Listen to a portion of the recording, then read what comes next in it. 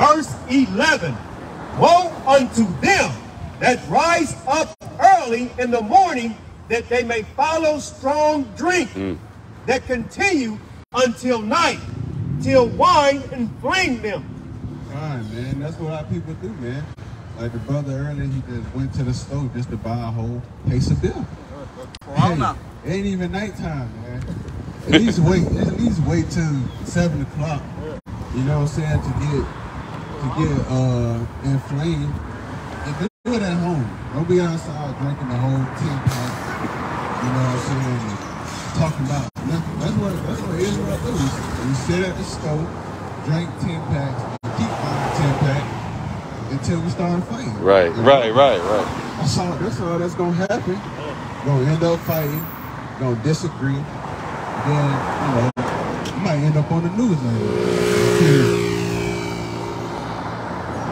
And the harp and the violin, the tabret and the pipe and wine are in their feast, but they regard not the work of the Most High.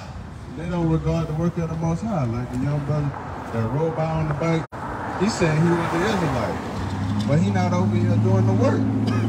He not in class. I don't see no videos. He not with the congregation. He not keeping the law or the feast days. What's going on, man? He don't regard the work of the Lord. Neither consider the operation of his hands. Don't consider the operation of his hands, man. Our people operate their hands to do evil and roll up blunts.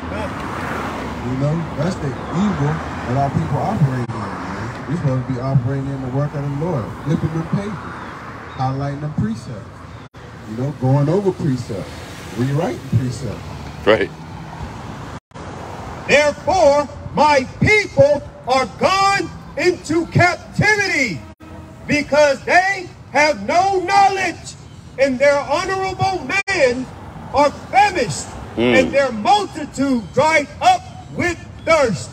That's why we in captivity now, man, because we ain't keep the laws, statutes, and commandments.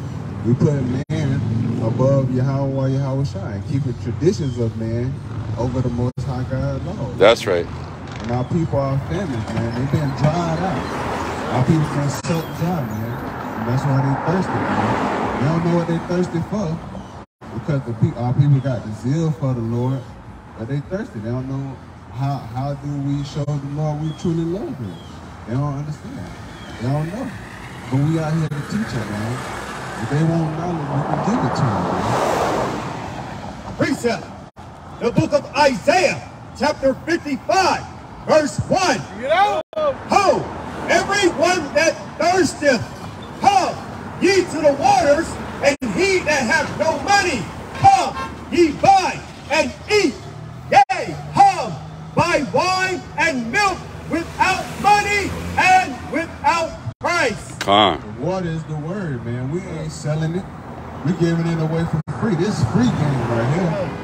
This is the $1 million game you want, man.